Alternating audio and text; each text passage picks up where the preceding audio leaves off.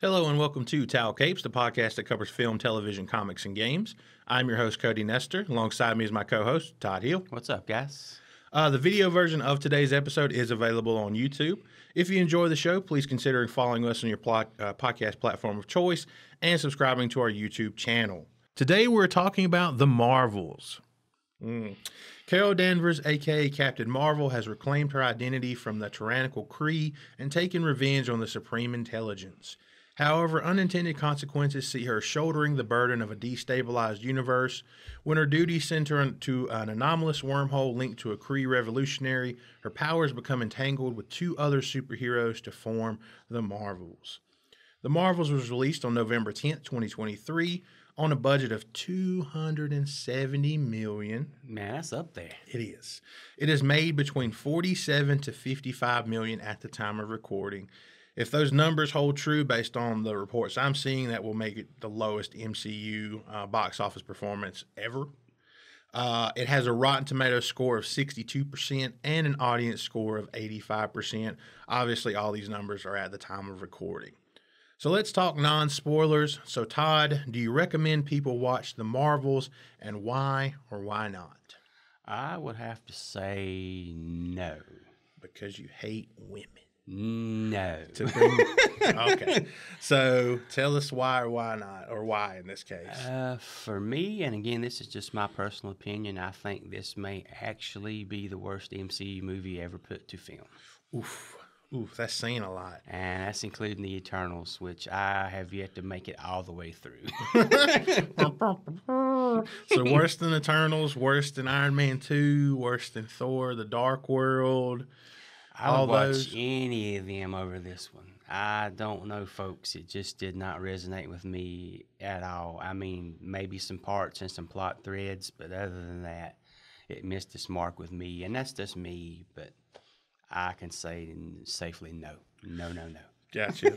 Yeah, so, I mean, we'll get into it later, but, I mean, we don't look at these films, we don't go into them and be like, oh, 3 female leads, give me a break. Like, right. It's not, I could care less about the leads of the film. Female, male, it doesn't matter to me. It's about quality. You know, it's about quality of the storytelling. It's about characters, about story. And I can't recommend people watch The Marvels. If you enjoyed Love and Thunder, if you enjoyed Ant-Man and the Wasp, Quantumania, maybe if you enjoyed Ms. Marvel on Disney+, then you might enjoy The Marvels. I didn't enjoy Love and Thunder, not as much as Ragnarok by far. Quantumania, couldn't be bothered. Could not be bothered based on the word of mouth. Ms. Marvel, I didn't even watch, but I've heard, we've talked about it. You watched Ms. Marvel. I actually did watch it, yeah. Yeah, I mean, I think thought it was fine. I thought it was fine, yeah. Yeah, but you know, if you enjoy those 3 things of recent MCU history, I think you might enjoy The Marvels. I personally did not enjoy the film at all. The first half of the film was forgettable, but it was fine. And then once we hit a certain scene, I was done. I was done with the film, and that makes me say, save your money, catch it on Disney+, yeah, if I'm honest. If you watch it there, I mean. Exactly. So that's it for non-spoilers. Spoilers from here on out. Before we discuss the film in detail, it's time to play another round of How Many Stars, Todd? Oh, yeah. It's the highest and most well-performing game in Istanbul. Did you know that? I did not know that. Okay. Hey, thank you, Istanbul. I have 5 audience reviews for the Marvels here, Todd. I will read your review, and you tell me from 1 to 5 how many stars you think the person gave the film. Again, no half-star reviews.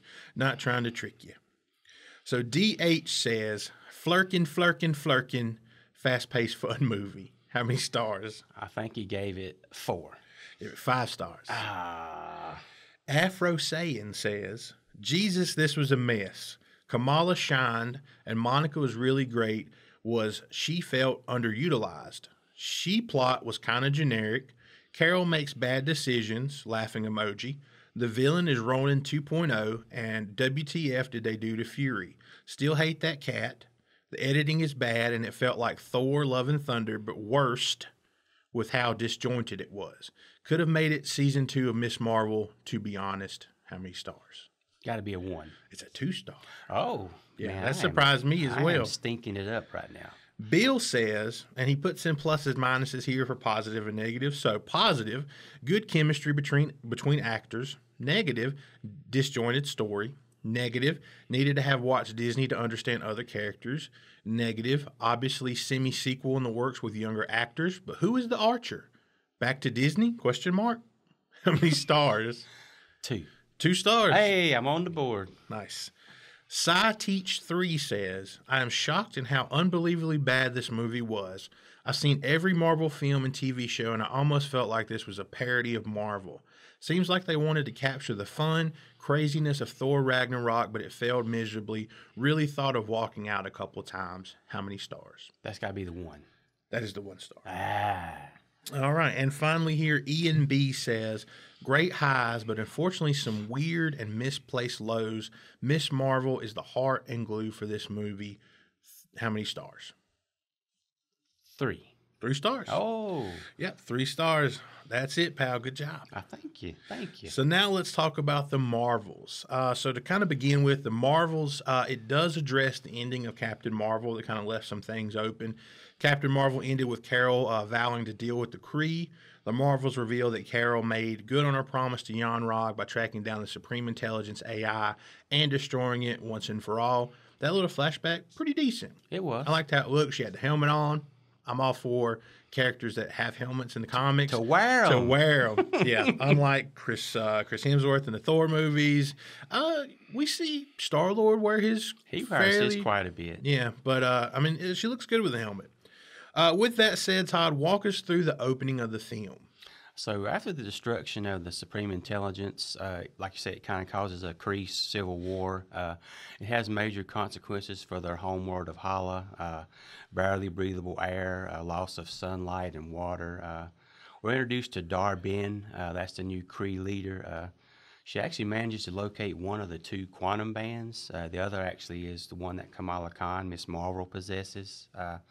She pairs the power of the band with her staff, which is, I think we learned, is called the Universal Weapon. Mm-hmm. And that gives her the ability to tear open what they call jump points in space. The anomalies are kind of picked up by the agency called SWORD. We see Nick Fury is back. He's aboard the Saber space station. He's kind of in the middle of like a Kree Skull peace talk, but he calls in Danvers and Rambo to kind of investigate those anomalies that are happening near the station. Yeah, so you mentioned Samuel L. Jackson. Let's stop and talk about Samuel L. Jackson as Fury for a second. What did they do to my guy Nick Fury in this film, Todd? He's kind of reduced to a comic relief, almost fuzzy, feely grandpa type version of his older self here. Yeah, I mean, he's like, I watched bits and pieces of Secret Invasion. And obviously in that film, he's playing like, or not film, but show, he's like a broken down, like he's disillusioned. He's not very happy-go-lucky. And again, I didn't watch the entirety of Secret Invasion because if you've seen it, you understand why I couldn't watch all of it. I didn't even watch it. So. Yeah. But like this, you know, it's a point I have later, but this film doesn't acknowledge Secret Invasion at all, which leads it to the question of like, what was the point of Secret Invasion? Right. If you're not going to reference it at all, especially when you have a film about, you know, that has the Skrull as a focus. It's not the major focus, but they are there. Yeah. But then the character development and stuff that you do give Fury in Secret Invasion is just kind of wiped away here. And now he's just kind of happy-go-lucky. And he's in every scene he's in, he does nothing of substance. It's all just about being there for comic relief. Pretty much. That's all it is. I mean, he does nothing substantial. He has one kind of semi-action scene when the heroes are kind of switching places back and forth, and he's in the Saber, I guess it's like the sky elevator. Is that what they call it? I think that was it, yeah. And it's like he's kind of like, you know, shooting inside that elevator, and he has a little action scene there, but like it's nothing outside of that is of any substantial like impact at all. He's just there to crack little jokes and be a side character. I mean, he's always been a side character, but now he's just reduced to like the comic sidekick. Yeah. And I hated it. It did not work. It did not work. Give him some gravity in some points. If you want to have him there, I mean, obviously Samuel L. Jackson can be a funny guy and have a comedic tone to him and how he sounds in some of his actions, but like he's got to have some gravity to him. Like, but in this, no, it's just cracking jokes, being the comic, sidekick, the relief character, and that's every scene he's in this film. And I just could not stand it. It just really put me off from the get-go when any scene he was in. Yeah. And it's not his fault. It's the material. It's what he had to work with. It's the story. Yeah. So going forward from what you were saying, obviously they were kind of investigating those jump points through space. So Monica Rambeau, she kind of touches it, and then she, Danvers, and Kamala Khan, they switch place through teleportation. The switching causes the three to kind of fight each other's Kree enemies. I think they're like, in Kamala's house and those kind of stuff. That action scene was fine. Yeah, it wasn't bad. It wasn't great. It was fine. It kind of destroys, Kamala's house and then kind of the wake of it. But again, it was a fine action scene. Like the first half of this movie, I was okay with it. Like I wasn't there was not a super high and there wasn't super lows of it. It was just fine. It was even. I was like, okay, this could get better. Like this, there could be some room to kind of grow here in that first half. So I was still on board at this point. But we get the three women. They return to their original places. Fury and Rambeau kind of visit Kamala Khan on Earth. She's a Captain Marvel fangirl. She's just completely enamored with Carol Danvers, Captain Marvel. So she kind of eagerly demonstrates her powers to her, ends up switching places with her, like those kind of things. So when she flies away, she ends up switching with Kamala mid-air. And, you just kind of see a bunch of their, they kind of surmise that their powers have been kind of entangled. That's what they call it, I think, quantum entanglement, and that they switch places when they use their powers. So that was something in this. Here's a question for you. So they figure out they can switch places when they use their powers, right? So they all, the Rambeau and Danvers touch the jump point. It entangles them with Kamala because she also shares that kind of same power as they do. So they all learn that they can switch places when they use their powers, which they only seem to switch places when they use their powers in a certain way. Yeah, it was kind of odd. I didn't know what the parameters was it for. There's a little throwaway line. I couldn't tell you exactly what said, but it was almost like the way Carol Danvers made it look in one scene. It was like, if I use my right hand versus my left hand or something, it was just a weird, that wasn't the line, but she's shown using one hand and it switching her, and then she uses the other and it's different. And there's a little line I think Monica Rambeau has about what part of their power set does it, but again, it's not really explained very well. And it's they only seem to switch places when it's convenient for the story kind of thing. Yeah.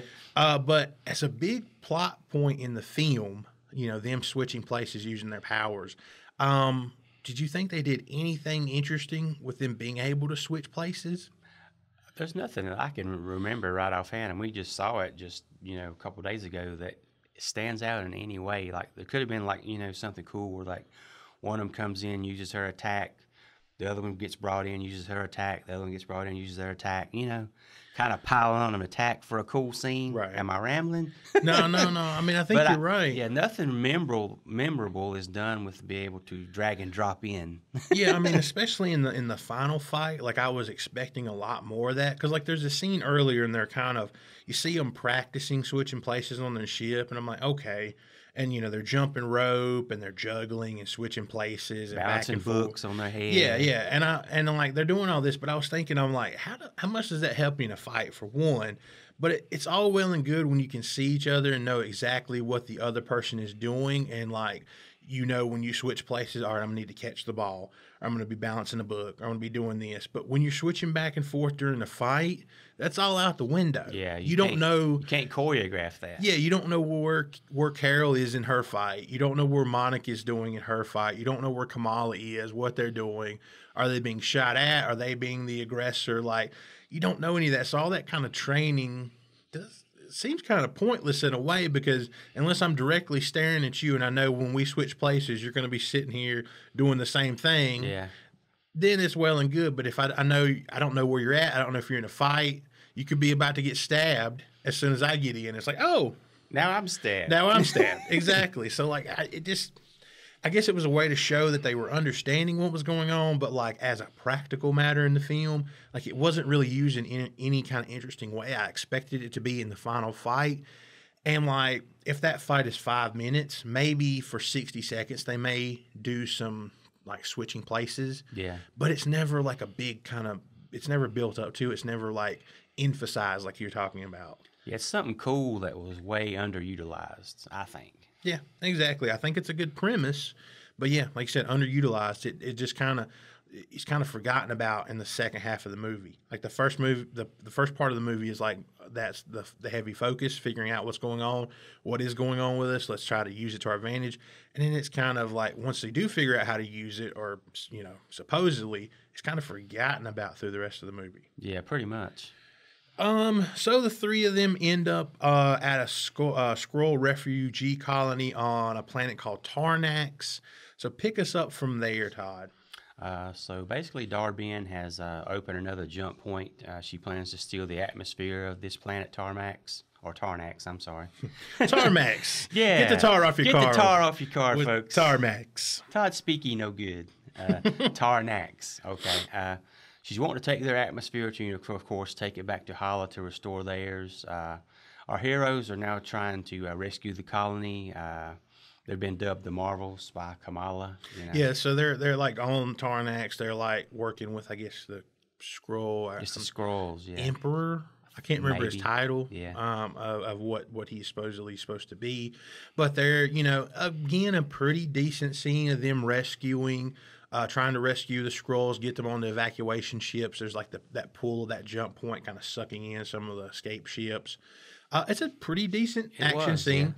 Yeah. It's a little bit of drama when they can't save everybody. And, Kamala's kind of like, oh, there's all these people. And Carol's like, we got to go. Like, shut the doors. We got to go. Yeah. And there's like a little bit of drama there where like, you see kind of a little bit of heartbreak on Kamala's face where it's like you can't save everybody kind of thing. Yeah. And then the next scene after that is just like takes all the air out of it. It goes from that to like, Monica and Carol's kind of backstory. Like, why'd you leave? Well, I left because of this, and I didn't think I could come home because I suck. Right. That was like the next scene. And I'm like, I don't know. You just kind of felt like you wasted a good story point with character development for some of the stuff we don't really care about. And Monica just, I don't know, again, for me, Monica just seemed like a crybaby. She's off like trying to save, like, and make it up to the Kree and do all this. Like, as an adult, what's going on. Right. Carol Danvers is Miss Marvel, and she's out there, or Captain Marvel, and she's out there trying to do all this stuff, and she fought Thanos and all this, and you're like, why didn't you come home when I was 6? I hate you. Like, right. It's the wasted good story opportunity to develop Kamala and kind of go from that off of the back of them not being able to save all the Skrulls, and it's just like completely washed away to like, let's address this backstory that no one really cares about and seems a little whiny in my opinion. But that's just me because I hate women. Wait. Spoiler alert. No, I'm just kidding. So continue, Todd. Sorry. So we get a little cameo from Tessa Thompson as Valkyrie. She wearing her best Sunday 3-piece. Yeah, and a nice 3-piece business suit. Yeah, she's not in her armor or anything. She's just in there like I guess she is the leader of Asgard now. She's 9 to 5 in it. Yeah, exactly. So she basically shows up to take the Skrulls back to a new Asgard to give them a place to stay. And let me get back to my point here. I think at that point is where we kind of see after Valkyrie kind of takes all the Skrulls off the ship. It's about we kind of get a little backstory about how the quantum bands work. I apologize. No, you're fine. And how the jump points can cause are actually destroying the fabric of our universe. They're creating havoc.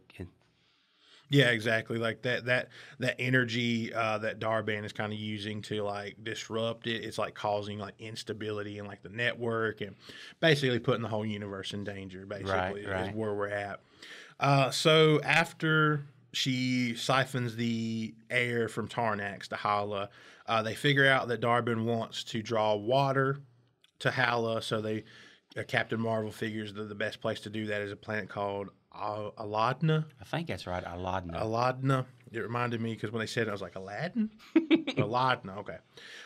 So they go to Aladna, and this is where, again, up until this point, I'm like, okay, the Marvels, all right, that's fine. It's forgettable, but it's fine. But then they get to Aladna, and tell us what happens when the Marvels arrive on Aladna, Todd. So basically, like you said, they're going to Aladdin to stop Darbian from stealing their water. And I'm pretty sure right before that, Carol mentions how a large portion or significant portion of this planet is covered in water. 96.3% or something like that. Yeah. So I'm expecting you like at the least like an aquatic type setting, possibly like an underwater scene. But we get there and it's like an enchanted land of people. And the only way they can speak is through song. And they all start singing, and we find out that Carol Danvers is actually their princess. Yeah, because she married their prince. Yeah, she makes an offhand comment before they land about how she had to help out her prince with something. And we come to find out that I guess part of that was she married the prince. I believe so. But they land on this planet and they're greeted by all these people, and this little girl just comes up and just starts singing like it's a Disney movie, which it is technically, but like it's just so off-putting to me and out of place. And they're like, oh, this world, they only can communicate through song, and then if you don't sing what you say, they're probably not going to understand you, except for the prince, who speaks not perfect English, but he can speak and converse with them without singing, and it is awful. They go to a little ball or a party, and Carol switches to like a Captain Marvel-esque ball gown. It's a Captain Marvel. It's got her symbol on the chest. Yeah, it's a still. Captain Marvel themed dress. He's like, "Would you want to dance or something?" It's like a ballroom dancing scene. They dance and sing, and it's like, I don't know. Is this like some kind of wish fulfillment stuff for the audience? I mean, obviously it's a female led, film. Is this like supposed to be wish fulfillment for young girls or girls of any age? I mean, I'm a 33-year-old man. This is probably a topic outside of my depth of field, but like, who is it for? Is it for kids? Let me help you here, Cody. This is Disney owning all these properties and mishandling them at their leisure. And now they've got the Mickey Mouse sized balls or larger to think they can Disney-ize a scene in an actual Marvel movie. Yeah, and I know we've dipped into the silliness in some of these films to varying levels of effectiveness. Thor Ragnarok, I think, ran that line perfectly. Love and Thunder stepped over into the wrong way and went too much into it.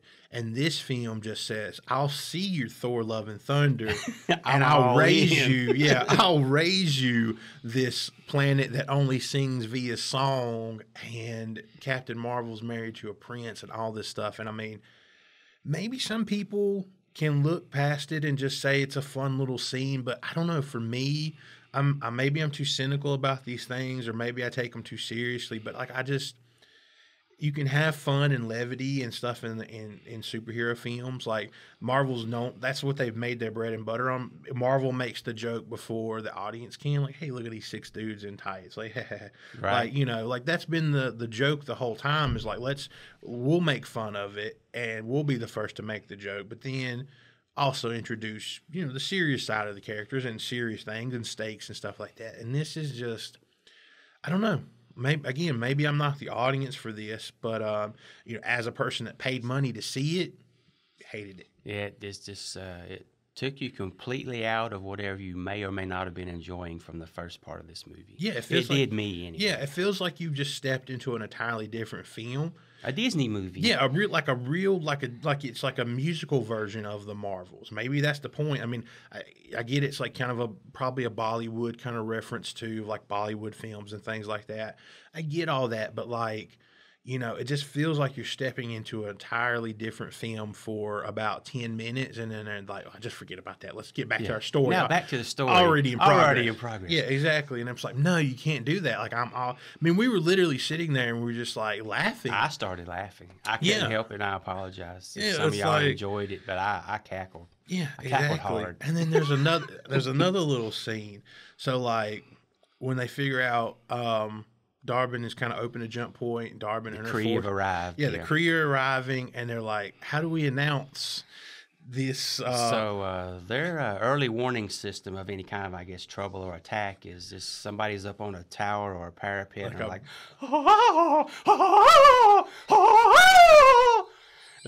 that's how you know Trouble is upon you. Yeah, there's like 2 people or something up on a balcony or something, and like you said, they're just like, oh. Did you folks think I could hit that note? I did. Yeah, I know, right? Nice. Is that a falsetto there, Todd? Man. Yeah, it's just, oh my God, it's horrible. And it's like, it's out of place, and it's like, that's your early warning system. 2 people hollering up from a balcony. Yeah. I mean, how would you discern that from the other singing? I mean, honestly, if you think about it, is she singing a lot higher? Is it a different pitch or tone? Is that John's regular I'm singing happy voice, or is that we about to get fucked up? Impending danger voice? I'm not sure. Yeah. Anyway, let's move on. Trucking along. But yeah, this is like almost the midpoint of the film, and that is the scene there. If you're okay with it, then if you're all right with that scene, you're going to be fine with the rest of the movie. Exactly. If that scene evokes like a visceral rage inside of you, you're like done. It does us, you're done. You're done. So Darbin, she tears open a jump point to get to draw the ocean water into Hala.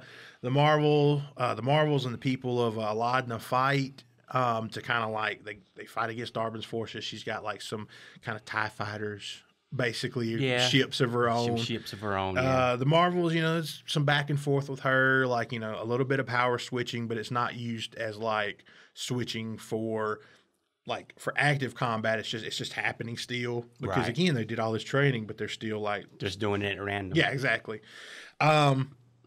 Then they get into the ship and they're trying to kind of escape the incoming fire from, again, Darbin's kind of TIE Fighter-esque kind of ships that are chasing them.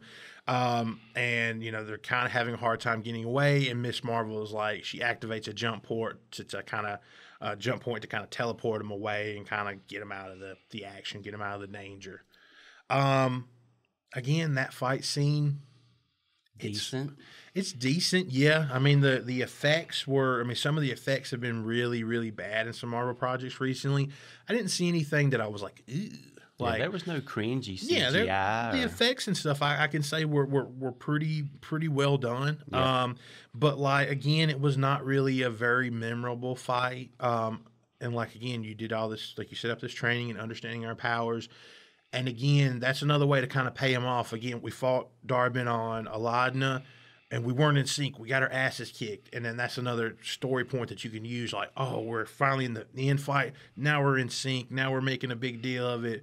But they don't do that either. It's just like, okay, they did the training. Then they started fighting Darbin. They completely misuse their powers. They switch randomly. They don't know what they're doing. And in the last fight, they don't really make a big deal about being in sync or doing anything at all. Yeah, and depending on how you felt or about the Singapalooza that we just went through, you needed a big set piece right there. You needed something to either cleanse your palate or, get it moved forward.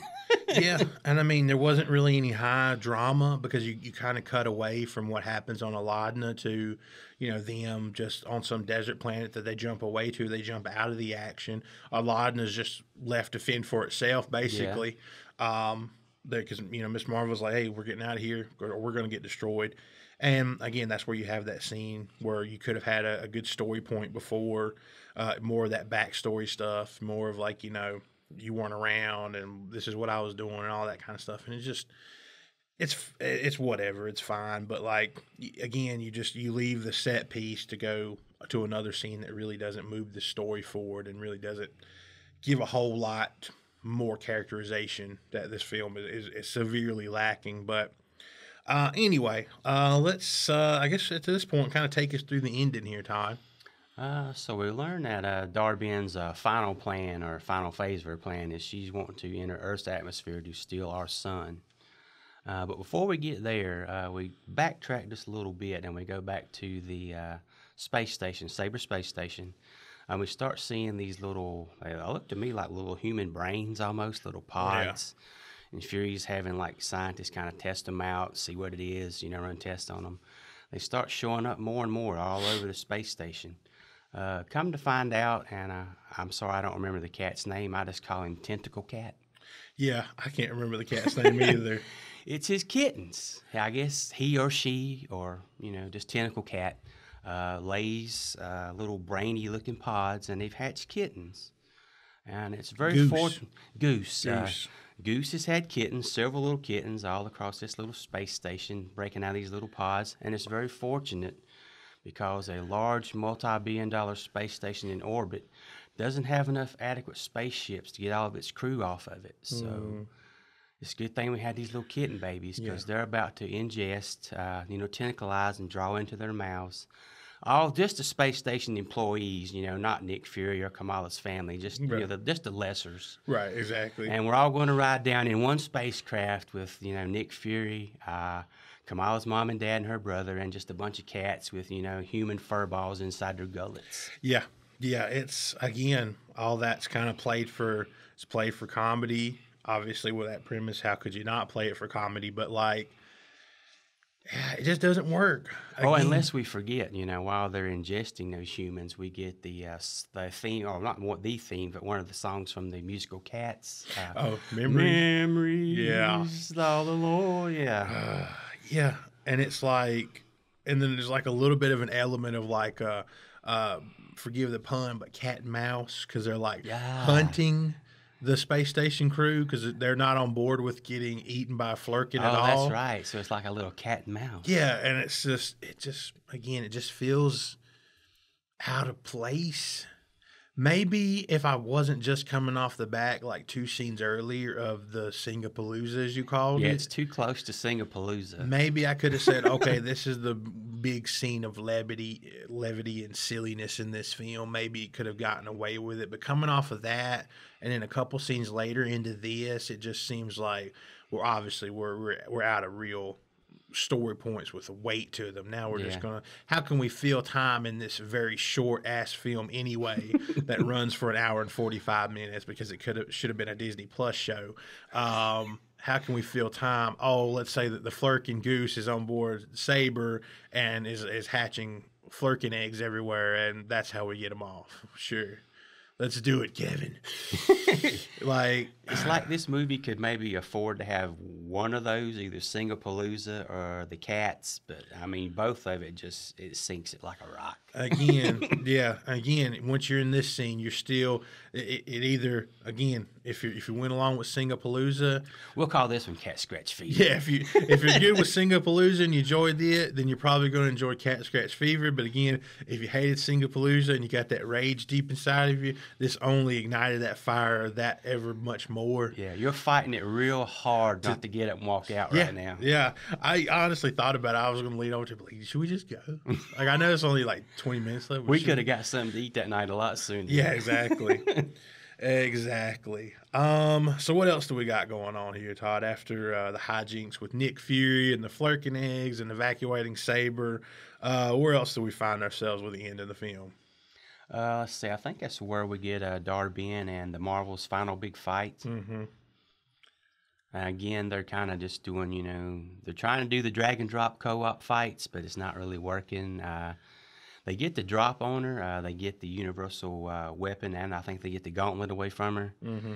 Yeah, because they knock her into a wall. Again, they kind of do use their powers a little bit, but it's not emphasized as much as you would think it should be or could have been in a better film. And they kind of knock her into a wall, and I guess a piece of the wall, the ship falls, and it has like a spiked piece, a spiked edge to it that kind of like, stabs into her stomach and kind of pins her Dar-Benn on the ground, and that's when they kind of wrestle the quantum band away from her, I guess. And I think Dar-Benn's kind of paraphrasing. She's like, well, all this stuff that not Miss Marvel, Carol Danvers has wreaked upon Hala, she should be held accountable for all this. And Monica Rambeau's like, maybe she should. Yeah, maybe she's got a point. Maybe she's got a point. Maybe she's got the powers to go back, and maybe she can fix some of this stuff she's created. Yeah, so Monica kind of bats around the idea that you have enough power. Like she's trying to steal the Earth's sun to take it back to Hala, but Hala's sun is just, I guess, dormant, for lack of a better term.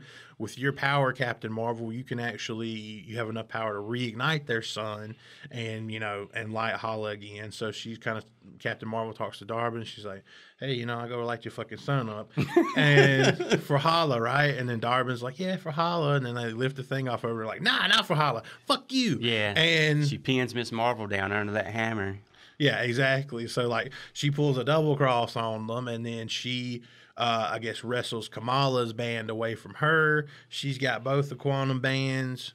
she flies out into space because she's going to open, I guess, the jump point to kind of. She needs both bangles at this point, or quantum bands, because she needs that much level of power, I guess, to move the sun. To move the sun to Hala. So she goes out there and she's floating back, and they're like, "No, don't do it because you're gonna blow yourself up." And what happens? She blows herself up. Yeah. So that's how the final big confrontation ends. The villain gets what they want, but obviously it's too much power. They can't control it, and that's what ends up being Darbin's downfall, basically, at that point. So what else do we get from there? So at that point, she does open up the jump point a little bit, but basically the jump point at that point with the power is basically tore a hole in the fabric of like space-time. It's opened up basically where you can see into another reality. Right. So Monica's like, "Hey, I can fix this. I need you to like do, I need a little spirit bomb scene where I draw some power from you like Goku. And I need some of your power, Kamala. I need some of your power, Carol. And I can have enough to like, close this rift." So like, cool, they do it. Monica flies into the opening all the way through into the other reality, starts to close it. And the whole time I'm like, well, obviously how you going to close it? Like, can you just close it from the outside? Why you got to be inside of it? Right. But she whatever. Pulled it towards her, you would thought. You would have thought, but apparently no. She has to be inside of the closing jump point, and so Captain Marvel figures out, oh, like you're going to sacrifice yourself.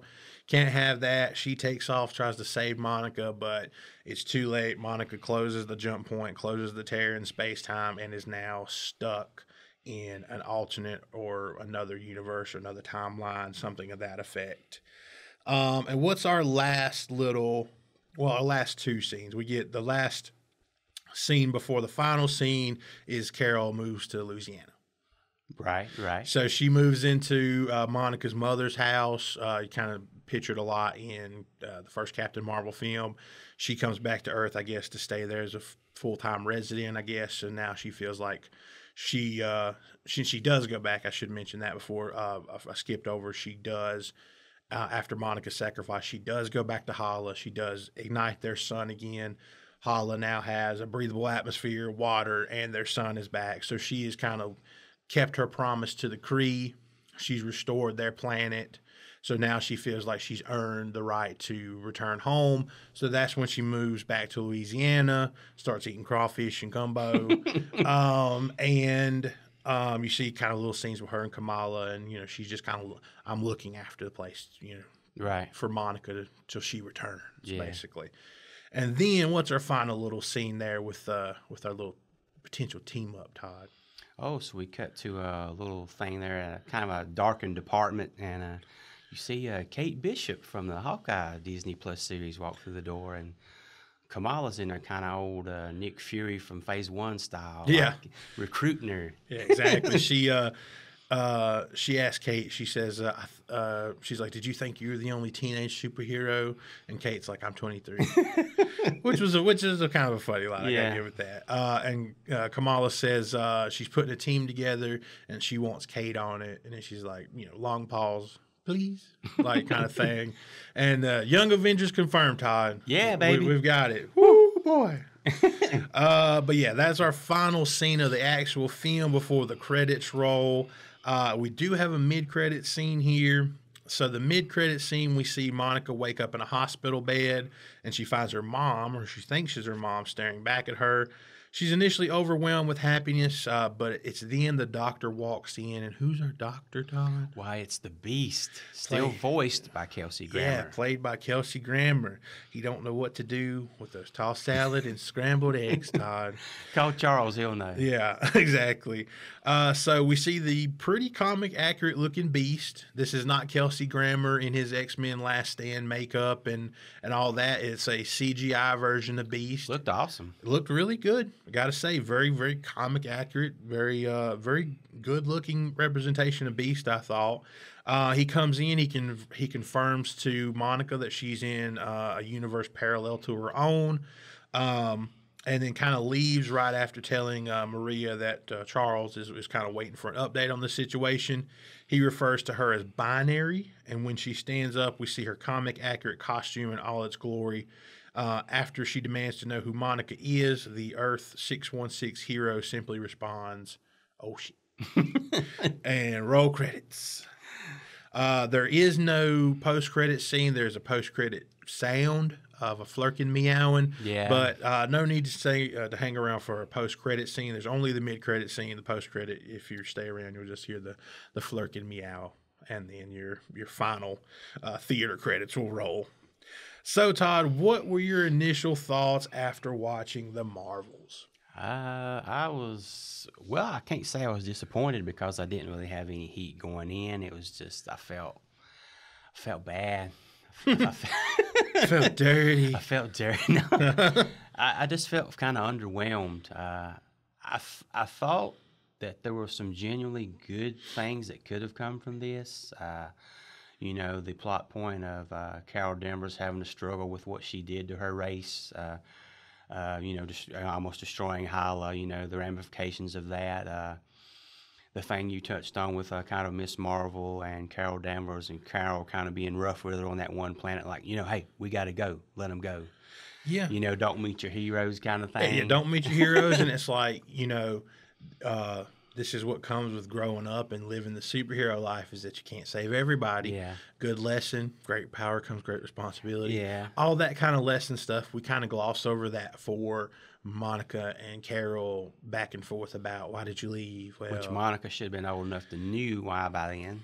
Yeah, by then. And then, like, to understand, it was just like kind of forced, it's the word I'm looking for forced drama for drama's sake, I guess, when the real story that you're trying to tell provided all the drama that you would have needed and the lessons to kind of grow Carol's character, because that character needs some development from the first one to this. Because, I mean, she's got the problems of Superman without the characterization of Superman. Right. Like, she doesn't have the personality or anything of like a Superman. She's just met with that Superman problem, which is something the Quantum Band kind of allows this movie to do, because it kind of drains power from Captain Marvel. So that's like your way around the Superman problem. How do you fight basically a god? Well, you take some of their power, depower them in some way. But anyway, continue. And I also thought there was a missed opportunity at the end, when she goes back to reignite their sun. You don't really see anything but the sun reigniting, getting brighter, reforming in a way, I guess. Right. I thought there was a chance to actually show her inside of that, because I'm pretty sure when Monica suggests she does that, Carol's kind of like, well, I've never used that much power before. Show her in there trying to reignite that sun, struggling with it, having difficulty doing it, but, breaking through at the end and doing it. We didn't get any of that. It's just a wide shot of her flying into it. That's yeah.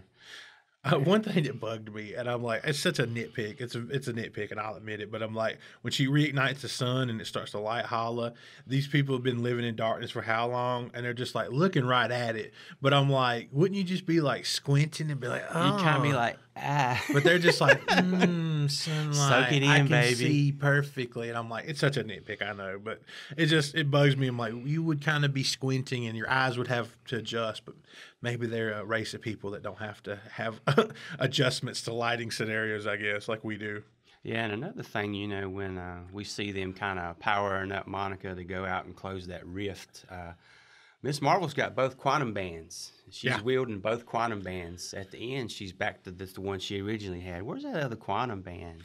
Yeah, what is the point of her saying that, she gets both quantum bands, and like, Carol's like, are you sure you can handle this or something like that? And she's like, these bands traveled the universe to find me. I was born for this kind of thing. And at the end, she's back to just wielding one. I was born to have this for 5 minutes. Here you go. Like, I thought that was her development, because, I mean, for what I understand, something that this film does answer is about what that bangle is that the Miss Marvel show didn't answer. And now she's got both of them. That's another evolution of her character. But again, it seems like at the end of it, they take it away from her, or someone really dropped the ball on the continuity and like, did she have both bands? I don't know. Put the one on her. We know she had the one. We know she's at least supposed to have one. Put one on her arm. It doesn't make sense. Like, why does she have both? Why would she not she obviously can wield both. Why does she not have both? There's no story explanation for it. What will we have to find out in the Miss Marvel season 2 or another movie? Yeah, Why she doesn't have both bangles anymore? Stupid. Doesn't make any sense. You got anything else for initial thoughts? I mean, they did the best of what they had to work with here. Right. I mean, there's no bad actors or actresses in this film. They're doing the best they can with what they got, but what they got wasn't a hell of a lot, in my opinion. Yeah, I agree. Again, the cast is fine. I think some characters are completely done injustice, done wrong by the story. But yeah, I think all the performances are good. I still think Brie Larson may have not been the best choice for Captain Marvel. Right. She is still a little too stoic. I guess she does come out of her. I think they try to bring her out of her shell in this film, but I think they try to do it too much, too fast. Right. With throwing her into this Disney Singapalooza stuff and like all these. They kind of skip characterization for comedy and everything else, and I don't know. It's been so long since I've seen the first Captain Marvel, but I just remember her being kind of stoic and militaristic. Yeah, military. I mean, obviously she has a militaristic background and stuff, but just very kind of blank slate. And maybe that's just the premise and the way that story was formed and her interpretation of it, since she was kind of a blank slate with not remembering who she was. But I don't know. I feel like there's still something lacking with her characterization. The first movie come around at a time where they just kind of shoved her right on in the end game, and she was just kind of there to play the heavy at the end. Yeah. She's still lacking some characterization. I didn't watch Miss Marvel, but seems like everybody's kind of enjoying Kamala. She was a little annoying at places to me, a little too much, but she is, supposed to be a young girl and stuff like that. Exuberant teenager. Yeah, exactly. So I can buy that within the story, but I think everybody, like you said, was fine. Tell me something else that you liked about the film. It was short. I'm just kidding. That it was an hour 45. Yes. I mean, not to get back on a negative Nancy, but you talk about the old trend it used to be with Marvel movies of underdeveloped, underutilized villains. Villain of the week. Yeah. I mean, could it be possibly the weakest one we've had? I don't know. Yeah, next to Mads Mikkelsen's, I forget his character in Doctor Strange, is probably one of those right at the bottom tier of forgettable and villain of the week stuff. Yeah, for sure. Anything else you didn't like, or what's your time looking like? No, I'm just kidding. Right. I mean, looking at the scores that this film has so far, critics and audience wise, it's somebody's enjoying it. Yeah. Like I say, this may be another example of one of those things where I just missed the mark here. Maybe it's just not for me, but I don't know. I'm done. No, I get what you're saying. Yeah, you're right. They're obviously people are out there enjoying it, and that's great. More power to you. Film is a subjective art, and what one person deems as a great film, another deems as a pile of trash. And I'm not saying this film is a pile of trash. It's not.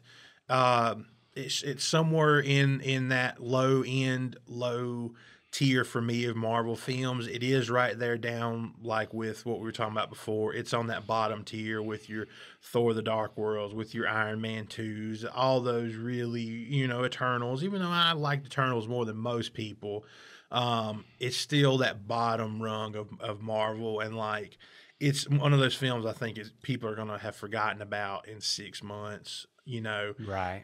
And I just think it missed the mark for me. And like I said before, it doesn't acknowledge anything that happened in Secret Invasion, which I understand for lots of reasons why you don't want to be associated with Secret Invasion, because that was a fucking mess in its own right. But overall, it just missed the mark for me. So let's move on to final thoughts and review scores here, Todd.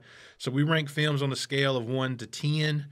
Starting from 1, the ranks are torture. 2 is awful.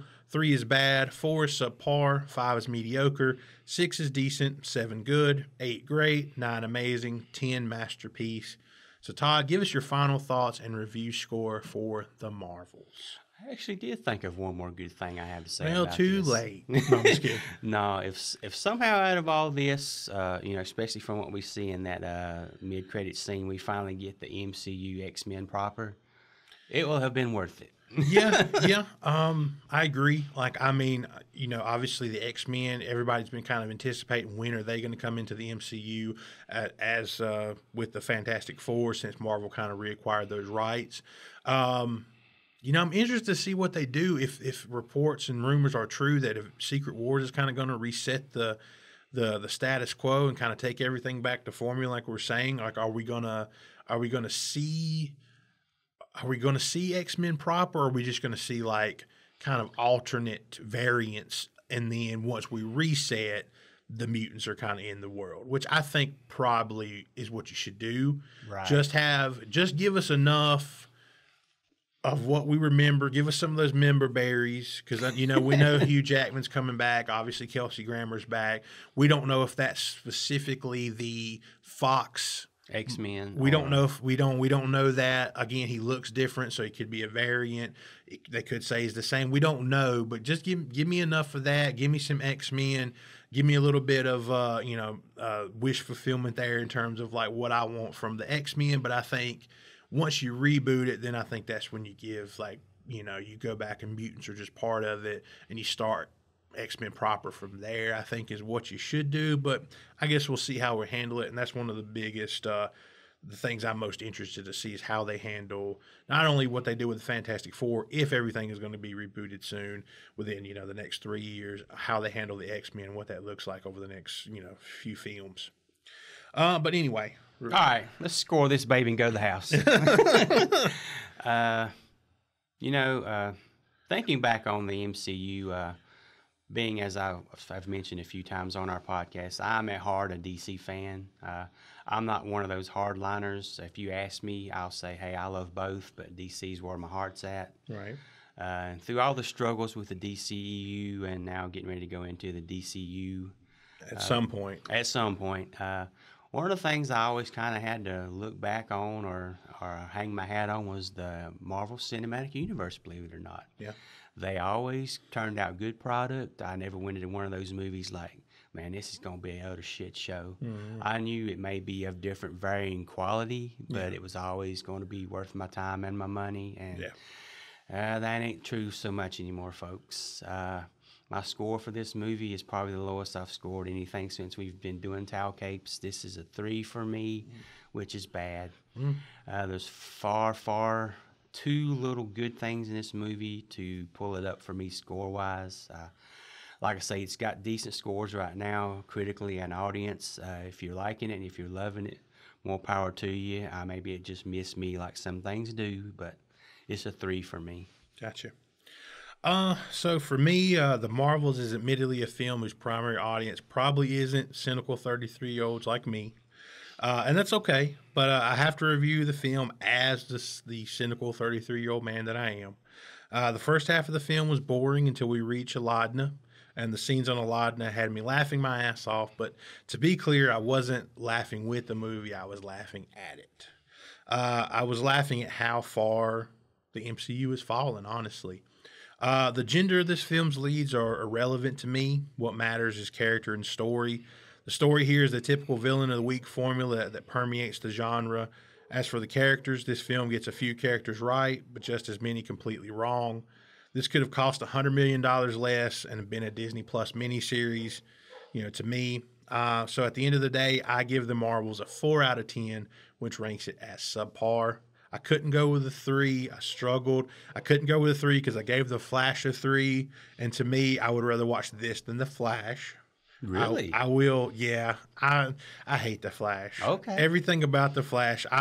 If you're putting a gun to my head of which I would rather watch again, I would rather watch this. I guess. What about just the Keaton parts of The Flash or this? I would watch the Keaton parts of The Flash. Kidding. Yeah. Go ahead, if I could just skip everything else but the Keaton parts of the Flash versus this, yeah, I'll take the Keaton parts. Okay. I'll be done in 15 minutes. I'm just messing with you. On with my day. Yeah, I couldn't go as low as I went the Flash. I really dislike the Flash. And again, I'm with you. I was kind of, DC is where I love both, and there's not a hard line for me about fuck Marvel, I love DC, or fuck DC, I love Marvel. Like there's room in my heart to enjoy both, and I do. I've always come down a little bit more on the DC side. It's kind of what got me in. But yeah, I just couldn't go as low as what I get the Flash because I hate the Flash. All right, Todd. So tell everyone how they can find us and stay up to date with us on social media. You can find us at Towel Capes on YouTube, Twitter, and Instagram. Towel Capes Podcast on Facebook. You can also email us at towelcapespod@gmail.com. Also, if you're so obliged, leaving us a 5-star review on your podcast app of choice really helps the show. Be on the lookout for this week's Popcorn Mumbles, where we'll be talking about the 2014 film The Hunger Games Mockingjay Part 1 and 2015's Mockingjay Part 2. Towel Capes will return next week. We want to thank you so much for listening. Until next time, bye, guys. See ya.